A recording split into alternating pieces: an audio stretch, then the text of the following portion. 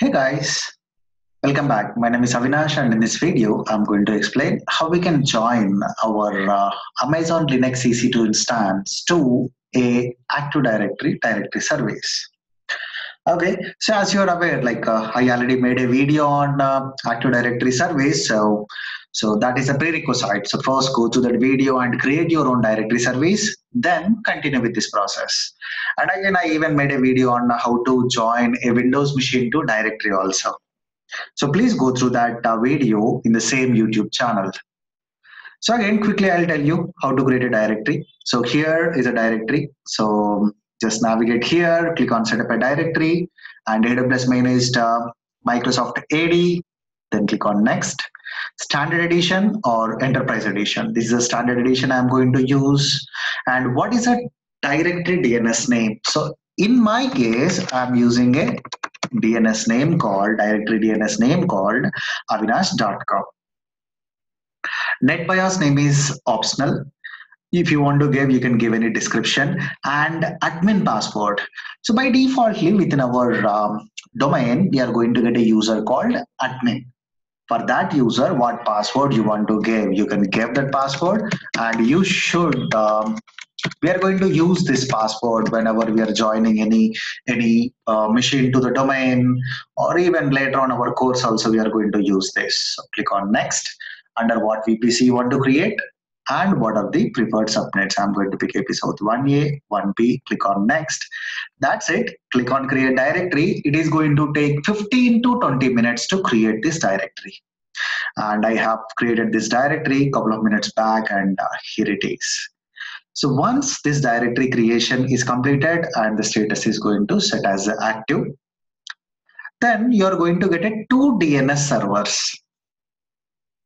Whatever the 2 DNS servers you have here, you need to update these records in our Amazon Linux EC2 instances.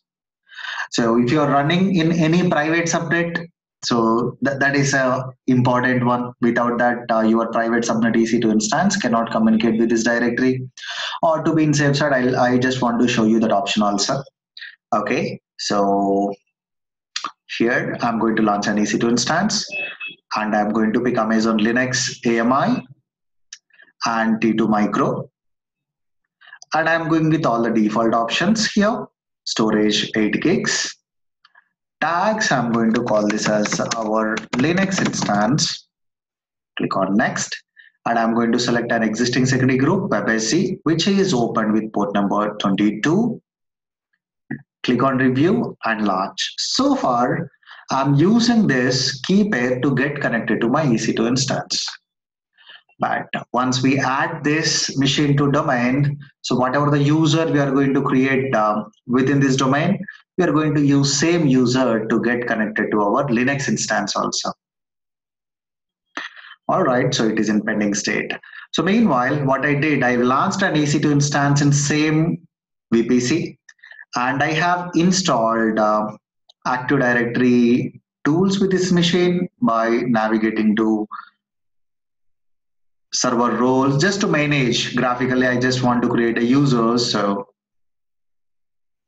add roles and features and click on next. And on the same server, so what I did, I have installed this package, Active Directory Domain Services.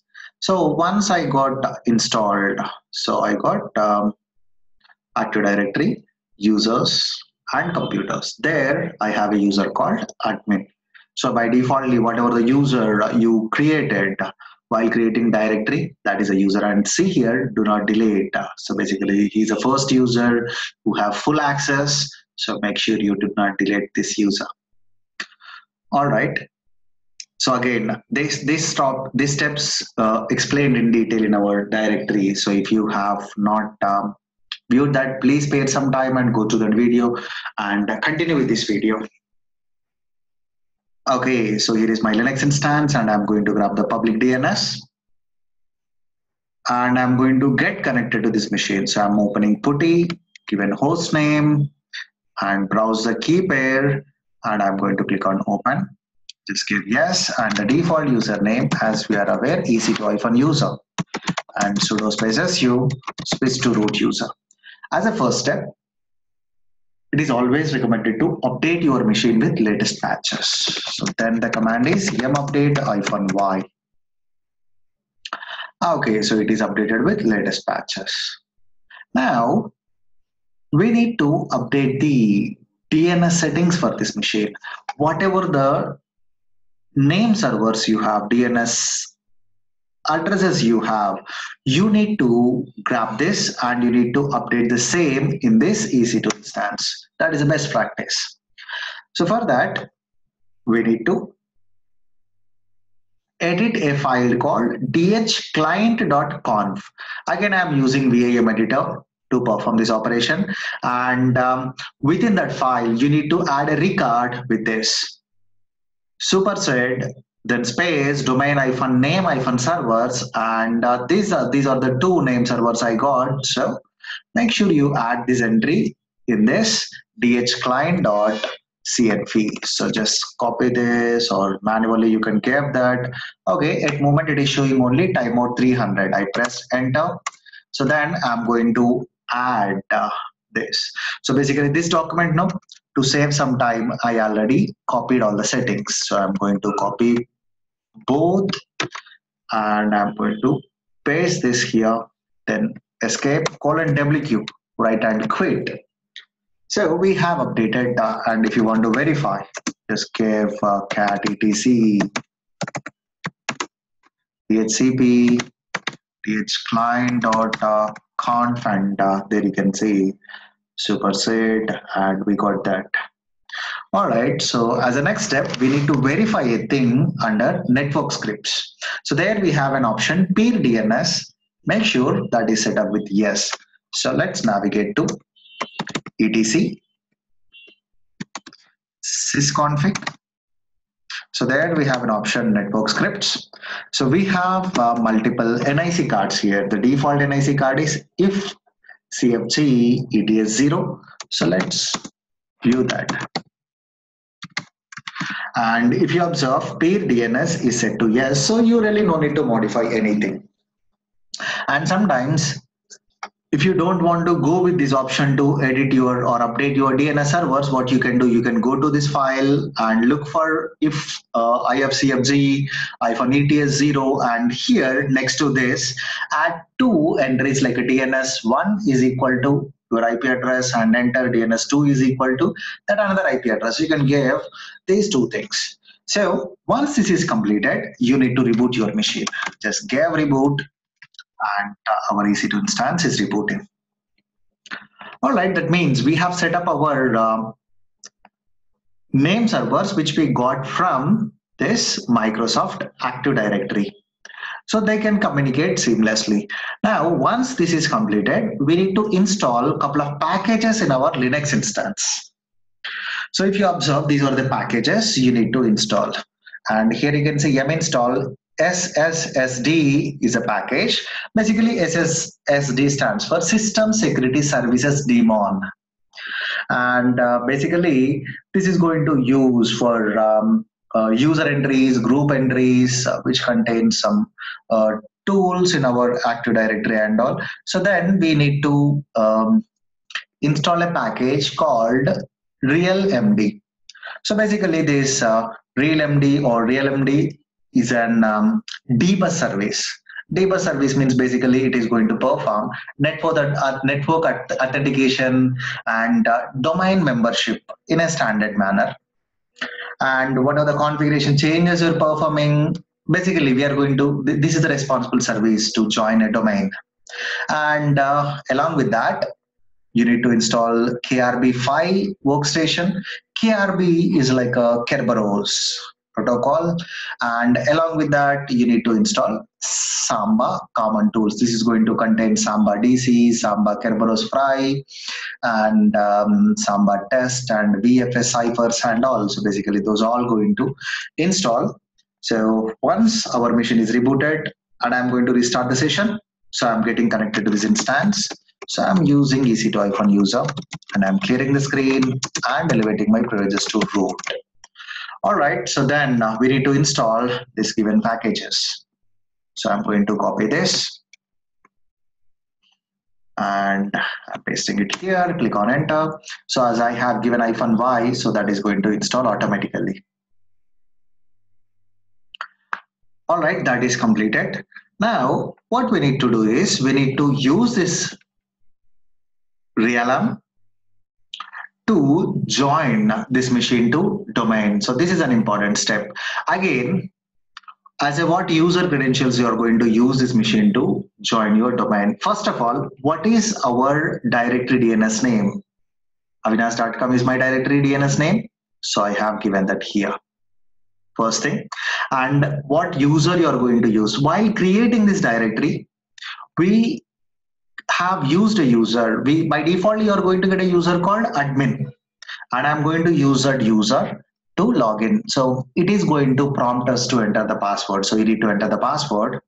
So I'm going to use this admin@avinash.com to this particular domain. Basically, this is a domain and this is a user credentials who can join this machine to domain. So let's grab that information and I'm going to enter the same here. Click on enter. There you can see it is asking password for admin@avinash.com. So what is the password you have given while creating your domain? You can give that password. So I have given a password, click on enter. There you can see the process is continued. And here you can see the performing LDAP lookup on this DNS server and LDAP lookup on this particular DNS server, and it is successfully discovered avinash.com. So if you failed in this step, make sure you verify this DNS configuration and make sure you reboot the machine once you perform this step 1. All right, so we got the required output and here you can see successfully enrolled machine in realm. Now we need to move on to step 3. So in step 3, we need to enable sssd configuration. By defaultly, password authentication is going to set to no, we need to make it yes. So again, so as we are aware, we already did this. So just go here, look for vim etc ssh, and we have a file called sshd config. Edit this file.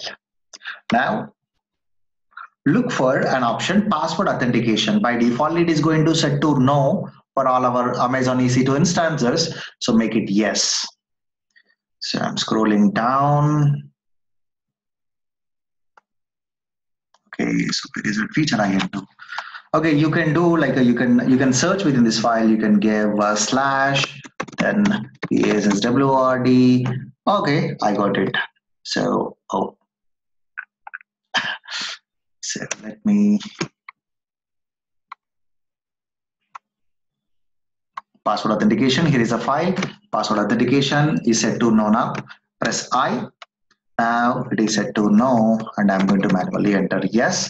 Press escape :WQ right and quit. All right. So as we modified sssd configuration file, we need to reboot that service. So to reboot the service, the command is service sssd restart. And there you can see the service got restarted. Now, whatever the users we have in Active Directory, that user can authenticate now. And we need to give required permission that users to perform activities on our EC2 instance. So for that, we need to add an entry in vi sudo file.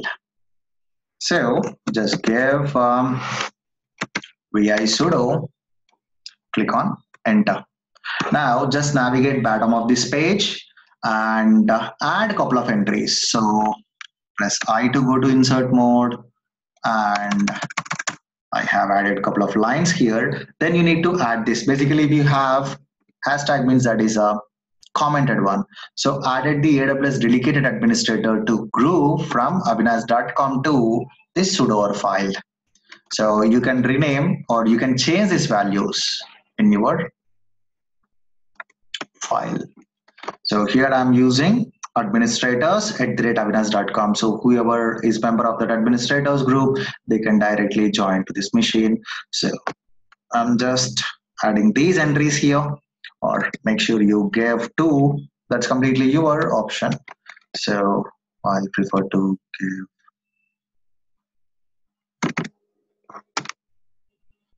both the lines. So I just deleted it. Okay, so press escape, and WQ to write this, and that's it. We just need to reboot.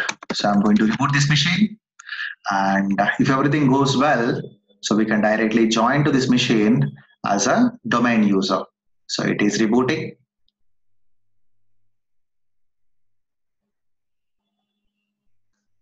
So you can give a right click and you can restart the session.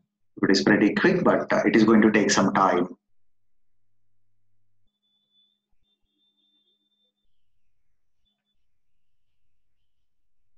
And you can find the screenshot of the DC2 instance here. Just go to Actions, Instance Settings, Get Instance Screenshot.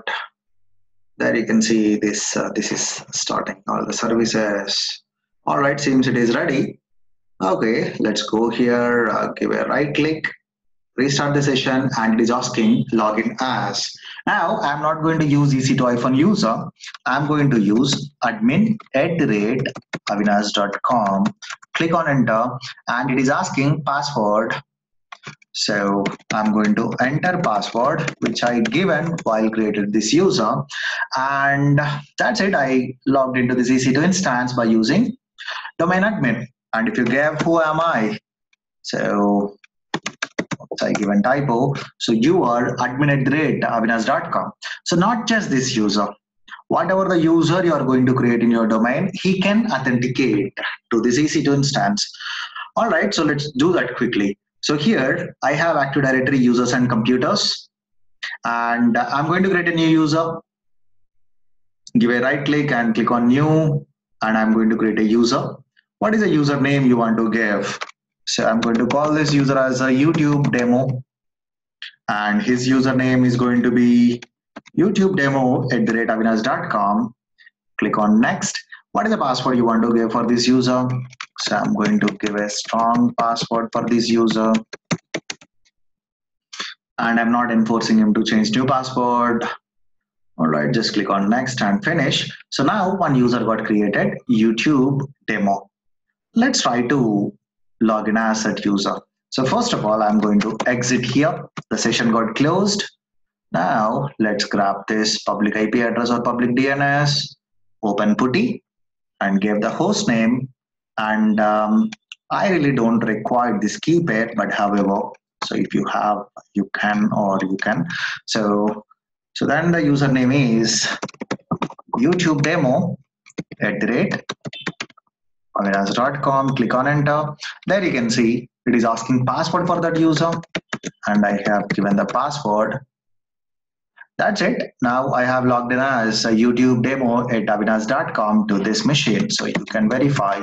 So you are a YouTube demo@avinash.com user and logged into an EC2 instance. Okay, so you can give required permissions. You can modify accordingly the settings. But this is how exactly you can join your Linux instance to AWS managed directory services. Not only this, even you can use this for AD connector also. Thanks for watching this video, guys.